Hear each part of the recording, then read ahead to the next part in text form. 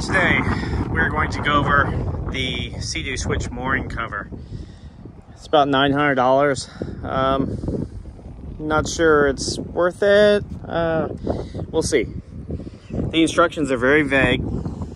First off, you have 4 of these. They wrap around the bottom of the bar. These are for hooks for your top. Then you take out the bolts that are here and put the extensions for these rubber bands to hold it. 2 in the front on each side and 2 in the back. These straps go around the cleat like that. These have a clip. This clip goes to the inside of the bar, push it in, and then use this to pull. So push it in, pull down, and it locks. As you see, some of them don't lock very well. If you're gonna leave the bimini up, you open these up, just wrap it around. Very common for most boats. Now the rear strap, just like that, wraps around to the 2 additional straps here. One problem: if you're at the dock with a mooring cover, you cannot reach the far side of the boat to clamp them down. You can't do it from inside. There are expansions. So you see this line? There's also another one here.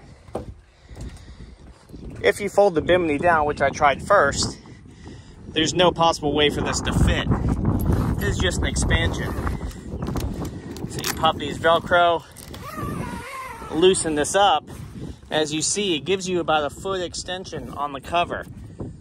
So when the top is down, the cover will fit. I'll try that next. Because leaving the cover up full time in the sun, the bimini is not a good idea. It won't last. Did that on my last boat. One concern: it does not cover your plastic sides. I am concerned about how the sun's going to treat those. I wish it covered the sides. Keep the sun out of the boat, keep the heat out, and also say the floor or anything else, a cooler that you'd have in there.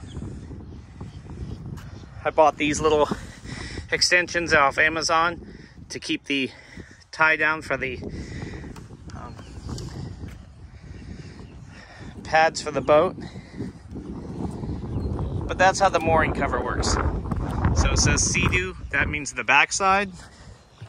The Sea-Doo logo is on the front side. Again, instructions are not very good. I've also installed the 27 group battery in the storage. I've got some pictures of that, and I'll post those too. But for $900, I mean, it looks okay. The poles are very flimsy inside there. I don't expect them to last a whole summer. I think the better goal would be to keep it with the top down. That way you'd have less bow within the cover. But the way it is today, I don't think rain will settle too much on it, or water. It's fairly firm, but it's also brand new. So if you have any questions, let me know. Sea-Doo Switch Owners on Facebook group. Thank you.